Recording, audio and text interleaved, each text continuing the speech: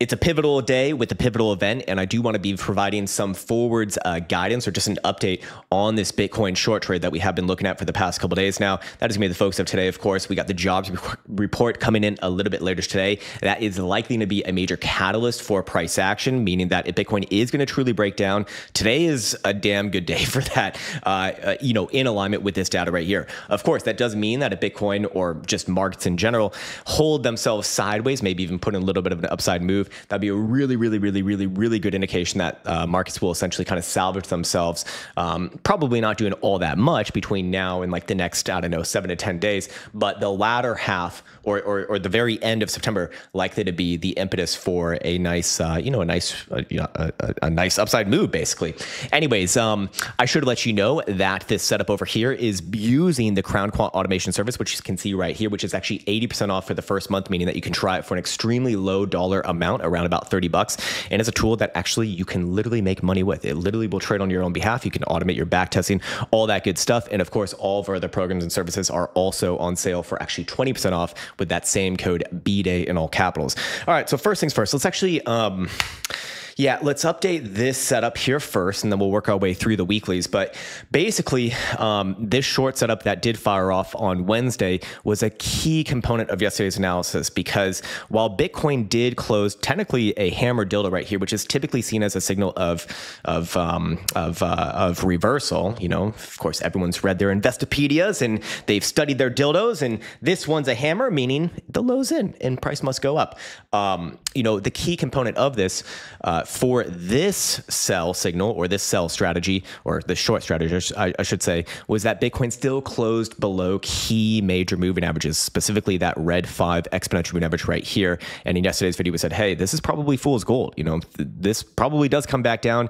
And as you can see, Bitcoin did come back down, actually. And in today's, and so far today, as I just wake up, Bitcoin has once again used that red 5 as the sort of impetus for, some selling action. As you can see, a perfect wick up to test it and then back down now. So I do want to remind myself that the average return for the winning trades using this strategy has been about 8 to 9%. And putting that into dollar terms, that would imply, if this plays out around those regions, we're probably looking somewhere down around very low to $53,000 territory. That would obviously correlate very well with that catalyst event that we spoke about at the beginning of this video, with the job report coming out later today.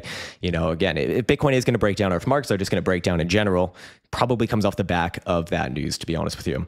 Now, on top of that, I should also remind myself that when we go into the performance summary for this strategy, if it is going to be a losing trade, we expect on average 2 bars, which would be 2 days, obviously, and that would mean 2 days. So basically, if Bitcoin fails to pop back up above that red 5 today, which is $57,000, very likely we do see low 53s tested. And I do think that Bitcoin would really be in danger there of having a real true breakdown where it says goodbye to the $50,000 territory. But first things first, we want to see a bounce off of about 53 or 52.5, and then, and then analyze it from there. But Bitcoin is wearing out its welcome from this current range, to be quite frank with you. So moving on from there, I should get into the weekly closure for CME. A couple things to be aware of right here. We can see that the weekly jewel is still maintaining its downside curvature. In fact, this would actually be considered pretty much a perfect continuation sell signal. We see DMI turning negative back on over here. We see all of these oscillators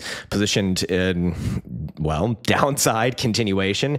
And assuming that Bitcoin closes, anywhere here or lower by end of day, really anywhere below $56,000 on CME, that will indicate continuation coming into next week. Very likely, just putting it bluntly right there. Very, very likely. Hard to be bullish again on Bitcoin at minimum, as long as it's below that daily 5 and even the weekly 5 right here, which is actually all the way at 59,500. Is kind of like a good line in the sand to be aware of that. Look, as long as Bitcoin's below there, there's really no talks of any major reversal, any major trap, all of this sort of stuff. In fact, the only trap that we've seen actually was, about a week ago when Bitcoin did trade up to 65 and then closed the week down around 59. Not great right there. But that is the purpose of a bull trap, to trap. Anyways, moving on from there, I should get into, of course, the stochastic momentum for CME. We do see that the weekly, again, closing later today, is currently positioned at 62,400. Very unlikely we do see Bitcoin close above there by end of day. Again, anything's possible, but I would say that's highly improbable. And we also should be aware, if we draw a regression here for the weekly time frame specifically, there is a regression that has been providing the impetus for some pretty significant bounces since 2022. But that would imply that this does continue to come down, and that would take at least, this would be the projection for the next week, so 2, 3, maybe even 4 weeks from now before it does meet that trendline regression. So things are, again, leaning more to the downside here, especially as we are still before the quad witching date of September, which I actually forgot to bring up right here. But I'll pull this up really quickly, just in case if there's new people watching and looking right now. But basically, the most likely thing for September is that the low has occurred, typically around about the midpoint of September, perhaps a little bit closer to the quad witching date, meaning that, as long as we're in this first portion of September, downside is more likely. And the real question is Bitcoin throughout this period actually break one of the key levels that indicates, it's gonna trade much further to the downside and probably like a 4 handle. So this is why I've been saying for the past week and a half, maybe even 2 weeks now, this is the time to be defensive. It is not the time to be hopium, in my opinion. The hopium was kind of dashed on that last bull trap that we did see coming off of that rejection at 65 a couple weeks ago. So anyways, moving on from there, what is the key level or the key price for Bitcoin to hold today from a mathematical perspective? Using the HPDR, we can see that the weekly, again for CME here, it's actually in danger already, below about 56,000 bucks on CME. Again, CME does have a slight premium over spot price action, but it is slight right now, I should say. If Bitcoin does close below 56, about a little bit below 56,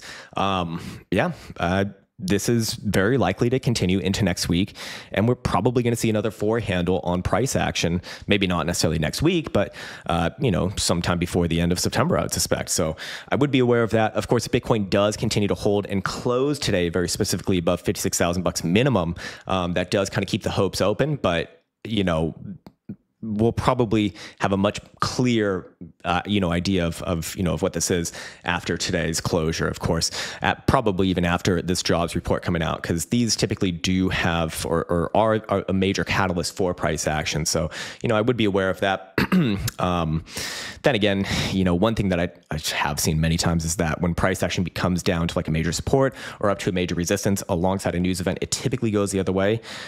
More often than not, but in these cases, I do think that it is wise to be more careful than not. What would be the price that Bitcoin would start to look good again at? If it closed this week above about 59 or 59 and a half, that would look pretty damn good again for holding within this region. Still unlikely to see anything significant before the end of the around the end of the month, but would kind of keep those hopes alive. But until then, it's hard to make a bullish argument, at least from my own perspective here. I understand that might not be what many people want to hear, but that has been the case, for the last couple of weeks, especially. So that is where I'll leave it on today's video. Again, 56,000 bucks by end of day today. If Bitcoin does close below there, I would very likely expect to see a 4 handle on price in the coming weeks. So yeah, or at least a test down to very low 50s, and then I wouldn't want to play that game. I would consider that a breakdown. Anyways, okay, cool. That's where I'll leave it for today. Nice and short and sweet video. Again, we got our sale going on for another couple days here with code BDAY in all capitals, and I will end things on that note. And we'll come back at it tomorrow, again, with those weekly closures. So that is likely to be where we'll pick up next. So I'll sign off on that note. As always, I want to wish you the best. Take care, much love, and see you hopefully tomorrow.